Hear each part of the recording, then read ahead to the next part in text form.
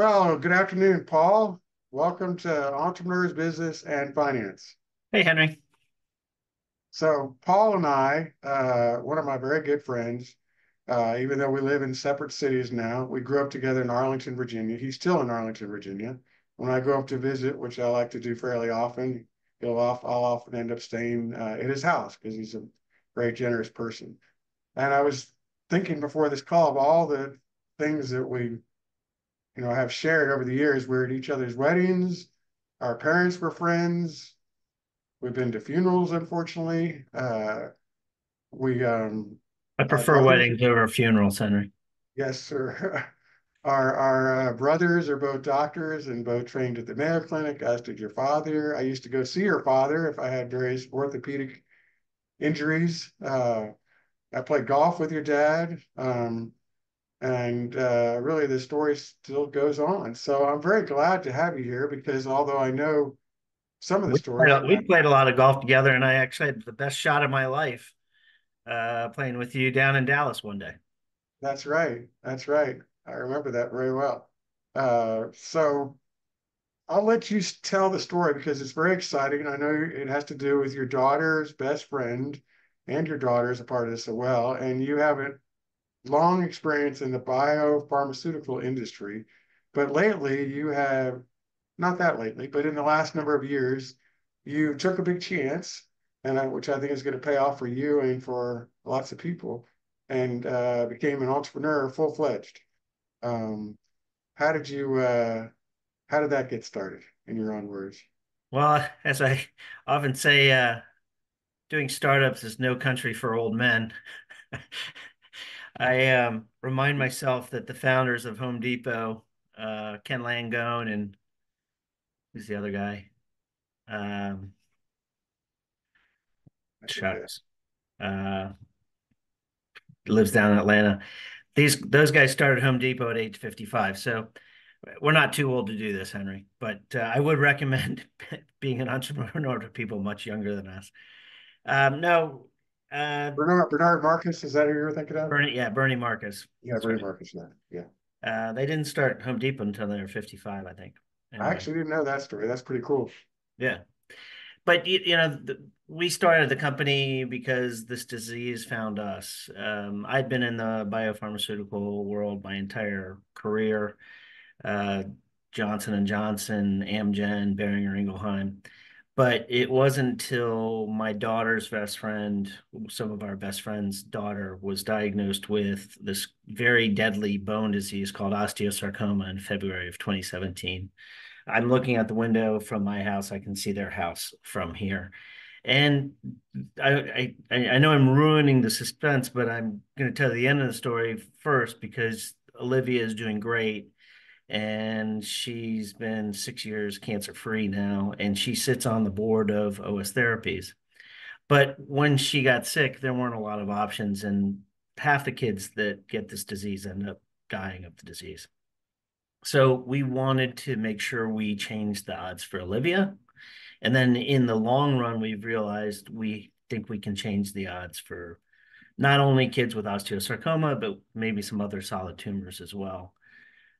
It would certainly be my life's work if I were just to impact the overall survival of just one small rare disease. But just imagine, Henry, if we could do this with some other solid tumors as well. Frankly, blood tumors, the industry's been very successful in a lot of blood tumors. The solid tumors have been challenging. And just like osteosarcoma, breast cancer, or some of these other bigger cancers, they present as a solid tumor. It gets resected. The body gets blasted with chemo and radiation. And if the disease doesn't come back, the patient's fine and they live their life the rest of their life, or maybe some side effects from the long-term side effects from the chemo and radiation. But in general, they live their life, the rest of their life, relatively normal.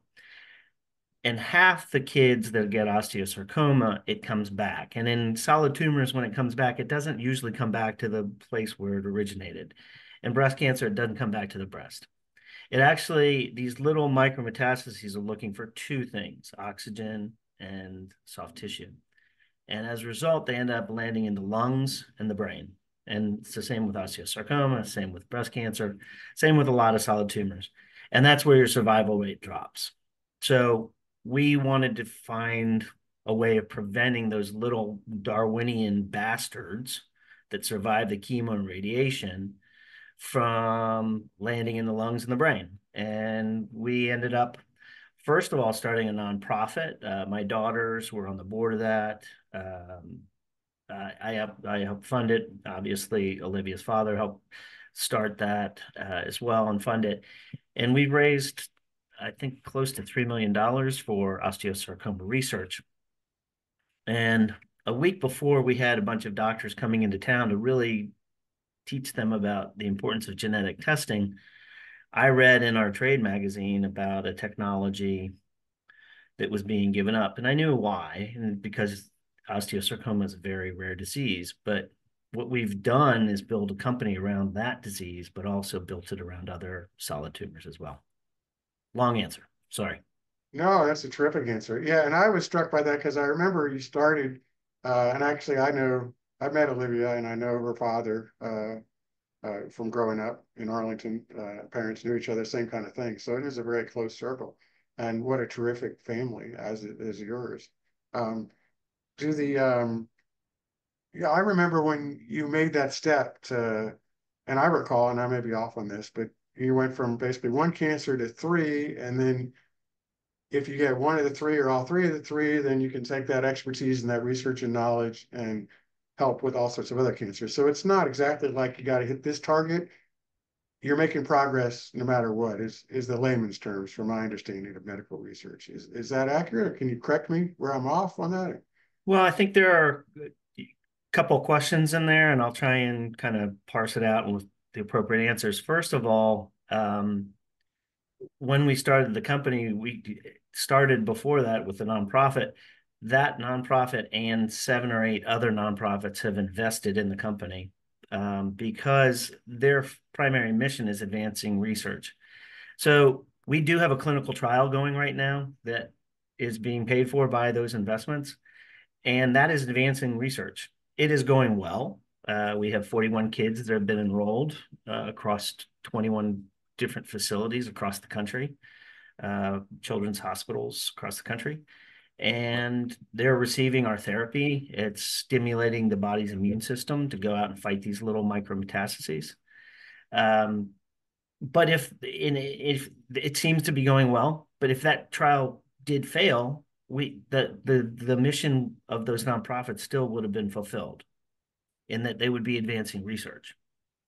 Um, but if it does well, and if we're successful and we develop a new treatment for osteosarcoma, which would be the first new treatment in over 40 years, then they've done more than just advanced research. They've brought a new therapy to market. Vertex is a pharmaceutical company that was financially supported by the Cystic Fibrosis Foundation a few years ago to the tune of $150 million. The royalties that Vertex sold and gave the proceeds to the cystic fibrosis was $5.3 billion or $4.3 billion. The Cystic Fibrosis Foundation can now use that money to not only develop more treatments, because there weren't many treatments for cystic fibrosis, just like there aren't any new treatments for osteosarcoma. They can then start working on cures and then ultimately prevention, which is what nonprofits of diseases are all about, right? Is treat, cure, prevent. So I think that was one of your questions. The other question is when we first started, we were a one-hit wonder. We had this one technology for osteosarcoma.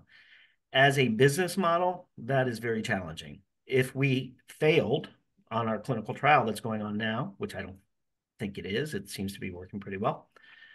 There are certainly kids alive that wouldn't be alive otherwise. But if we had failed with that, just one technology we would have been done. And I think we have a better ability to affect not just osteosarcoma, but other solid tumors, because if this does work in osteosarcoma, we'll do a bundle trial, phase 3 bundle trial in other solid tumors, But we also brought on another technology that's really hot in the biotech space right now. It's called antibody-drug conjugates, otherwise known as ADCs. And if you look at the last 20, 25 deals over the last 12 to 14 months in the biotech space, the big ones, anywhere from 400 million to 43 billion, are in this ADC space. And what that is, I always often describe it as a cruise missile with payloads attached to it, with these little silicone linkers, which is our intellectual property special sauce, which are pH sensitive. But that targeting ligand directs the whole cruise missile, if you will, to a certain part of the body where the cancer is located. And then the cancer environment eats away at those silicone linkers and drops these multiple payloads into and around the cancer environment, debulking these large solid tumors. So our original technology is to prevent those little micrometastases from landing in the lungs. Our next technology, which is the really hot ADC space, and for which we have some very particular next generation advantages, is really to debulk these large solid tumors. So both of our platform technologies dovetail nicely to each other. Wow. And from a business standpoint, right now, I admire your perseverance as a fellow entrepreneur. Um, I know it takes a lot of stick-to-itiveness, I'll call it. And I know you made public about how you cashed in some of your retirement, and so it wasn't like you were coasting in this with an extra whole amount of money to fund this thing without any problem. You took some sacrifice. Yeah, Henry, what you're referring to was a quote in the Arlington magazine, our local community magazine that Henry and I grew up in, and that was an incredible article about why we developed the company, and there was only one misquote in the entire thing. It said that I had said that we cashed in. I had said that I had cashed in my retirement for this. I never told the reporter that. It was actually my chief medical officer who told her that, because I would never have actually brought that up. But yeah, my daughter's college funds are in this. My retirement funds in this. The boat has pushed off the dock. Well, that's also a story of a lot of entrepreneurs I've known that have uh, whatever you think of Elon Musk. I'm reading his biography, and he's re-upped with all his money like 3 or 4 times at this point. Um, and so that's hey, maybe you're the next. I don't know. Are you going to be the wealthiest man in the world? That's a pretty big step. But I think you're more concerned about saving some lives and making a contribution. So, I'll tell you, and Henry, I learned this at J&J, and it anyone that has worked at J&J, it's usually a kind of a guiding principle for them. Every decision we make, it is about the patient first. So if we have the decision to make, what's the best interest of the patient? And then obviously, what's in the best interests of caregivers, of the community, and our shareholders. But I think if you do the other three, then the shareholders will do just fine. This is what well, I call a do good, do well investment.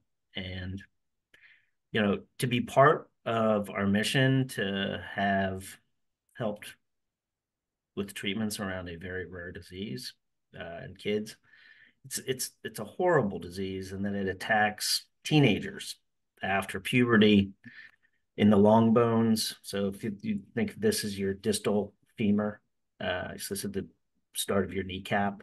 This would be your tibia. There's bone plates right here and in the tibia and the distal humerus or proximal humerus of the shoulder, where the bone plate comes together after puberty. And as a result, because girls get puberty a little earlier than boys, girls get it a little earlier than boys, osteosarcoma. And there's just a miscalculation in that growth plate coming together. And that's where the osteosarcoma takes hold. well, it really is heartbreaking when you hear the stories and then hear it graphically. But the positive thing is success is in the air as far as the trials and as far as what's working and as far as continuing to be able to provide the financing to advance not only research but cures. So um, I think you have to have steps along the way. So congratulations on Thank you. a number of the first few steps, and I believe there'll be many, many more successful ones to come. And thanks for sharing this from your heart. And because I know you, I know it's patients first. So thanks again. Absolutely. Thanks, Andy. Talk to you soon, Paul.